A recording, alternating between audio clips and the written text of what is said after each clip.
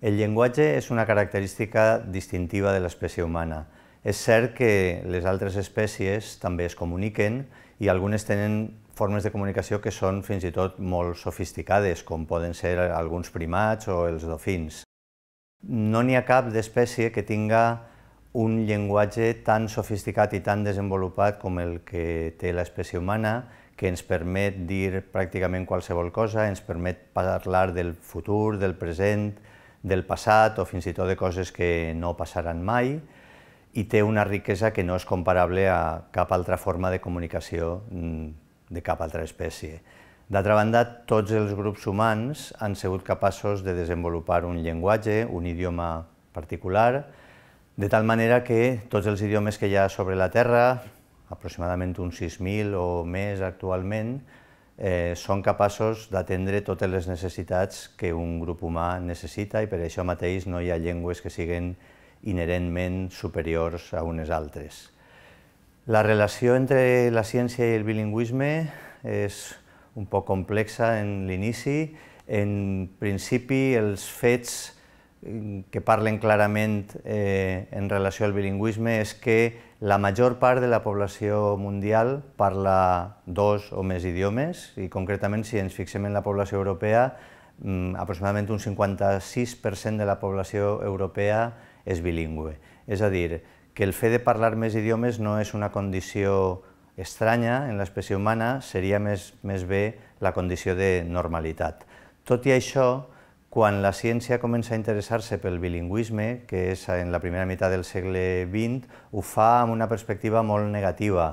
Els primers estudis es produeixen a partir de les onades migratòries als Estats Units, es registren resultats escolars dels xiquets que han vingut d'altres països i s'atribueixen les males notes i el mal rendiment bàsicament al fet que a casa parlen una altra llengua. És a dir, bàsicament es confirmen els prejudicis més negatius sobre el bilingüisme.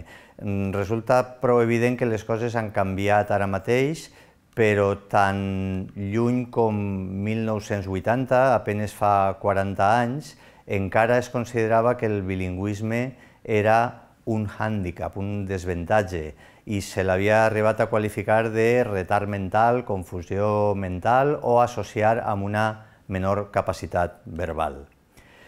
Si resumim al mínim els efectes cognitius, els efectes que s'han observat en la conducta de ser bilingüe, ens podem trobar que en el costat positiu, les persones bilingües en general tenen una millor funció executiva. La funció executiva és tot allò que té a veure amb controlar la conducta a partir del pensament o l'activitat cognitiva.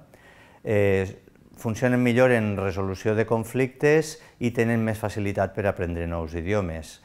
En el costat negatiu, diríem que en comparació amb monolingües, els bilingües tindrien una menor fluïdesa en cada una de les seues llengües i un menor vocabulari si només considerem la comparació entre la llengua del monolingüe i una de les llengües dels bilingües. D'altra banda, coses com la memòria de treball o el record lliure no es veuen afectades pel fet de ser bilingües o monolingües. Del que ens ocuparem avui, en canvi, no és de les funcions cognitives, sinó de què passa en l'estructura del cervell. Pot resultar una mica sorprenent, per qui no n'està al cas, que parlem de canvis en l'estructura del cervell a conseqüència d'una cosa com parlar un idioma o 2 idiomes o més idiomes. No ho és de cap manera. De fet, el cervell és una estructura molt plàstica que és afectada per tot allò que passa fora. De fet, podríem dir que l'aprenentatge és les modificacions que es produeixen en el teixit cerebral, és a dir, la plasticitat neuronal, a conseqüència de l'experiència. Dins del cervell, una distinció molt bàsica seria entre substància grisa i substància blanca. La substància grisa estaria formada pels cossos de les neurones, mentre que la substància blanca està formada per les connexions entre les neurones, particularment per les beines de mielina que recobreixen alguns dels axons, és a dir, dels terminals que connecten unes neurones amb unes altres. Si ens fixem en els antecedents, fa més de 5 dècades que es va observar que l'increment del pes del cervell i del gruix del còrtex cerebral, estava relacionat amb el fet que els ratolins s'hagueren criat en un ambient enriquit o no. Un ambient enriquit implica que té més estímuls i per tant que han de fer, diguem, més esforç cognitiu per a sobreviure i per a desenvolupar-se en aquest ambient. Com hem dit, l'aprenentatge es pot definir com a plasticitat neuronal depenent de l'experiència i si ens fixem en què passa amb l'aprenentatge de llengües i el cervell, el primer que podem observar és que pel que fa a la substància grisa, recordem els cossos de les neurones, observem una densitat més alta en bilingües que en monolingües,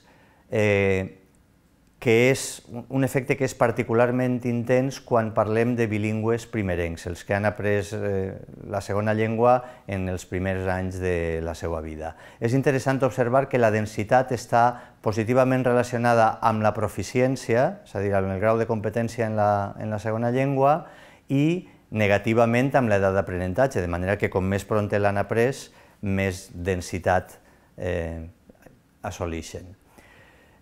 Podríem preguntar-nos si això és una cosa que ve donada en origen o si és un efecte del fet d'aprendre una segona llengua, una L2. En un estudi amb ressonància magnètica en què seguien uns estudiants que durant 9 setmanes dedicaven 3 hores i mitja al dia a aprendre un idioma, es va observar que la densitat de la substància grisa augmentava durant l'aprenentatge, cosa que fa pensar que efectivament és un procés depenent de l'aprenentatge.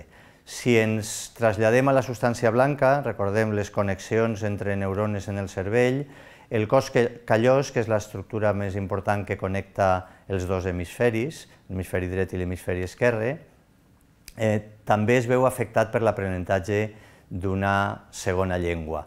De fet, s'ha observat una major integritat en bilingües vells, és a dir, que conserven millor la substància blanca que no els seus homòlegs monolingües i, corresponentment, en el nivell de la funció, també mantenen el rendiment cognitiu durant més temps. Si ens centrem en el lòbul frontal, que, com tothom sap, està molt relacionat amb les funcions cognitives superiors, com planificació, pensament, raonament, etc., observem que hi ha un increment progressiu de la substància blanca durant l'aprenentatge que està relacionat amb la competència adquirida, és a dir, que és més gran com més domini de la llengua s'arriba a tindre. I de nou, els efectes són més observables en els bilingües primerencs. També afecta les estructures subcorticals, que no són tan populars com el còrtex cerebral, però sí que tenen una gran importància i, per exemple, són molt rellevants per al control de molts moviments que fem de manera automàtica i que per tant ens permeten, diguem, dedicar l'atenció a altres coses. Aquestes estructures estan més desenvolupades en bilingües que en monolingües i això s'ha atribuït a la complexitat més gran dels sistemes fonològics, és a dir, les persones bilingües, a banda de conèixer lèxics i estructures gramaticals de dues llengües, també dominen distints sistemes fonològics, són capaços de produir distints sons i això és el que sembla que acabaria afectant en sentit positiu la substància blanca de les estructures subcorticals. Un aspecte particularment interessant és els beneficis diferits que es poden obtindre del bilingüisme. Diferits perquè s'observen en l'etapa final de la vida, mentre que en general el domini d'altres llengües se sol assolir en les primeres etapes de la vida. La reserva cognitiva, que podem entendre com la capacitat per a tolerar canvis, incloent-hi canvis degeneratius en les estructures cerebrals, ha mostrat ser superior en persones bilingües que en monolingües. Per exemple, després d'un accident cerebral, hi ha un millor ritme de recuperació en bilingües que, a més, també recuperen la normalitat completa en un percentatge superior als dels seus homòlegs monolingües. Un dels aspectes més rellevants és que els primers símptomes d'Alzheimer apareixen en conjunt, en general i de mitjana, 4 anys més tard en persones bilingües que en persones monolingües, i que, de fet, el grau de bilingüisme està relacionat amb l'edat d'inici, de manera que com més bilingüe és una persona, més tarda a desenvolupar els primers símptomes d'Alzheimer. És important observar que això se refereix a l'aparició dels símptomes. Una vegada han aparegut els símptomes, el declivi és similar en persones bilingües i monolingües. De quin bilingüisme estem parlant?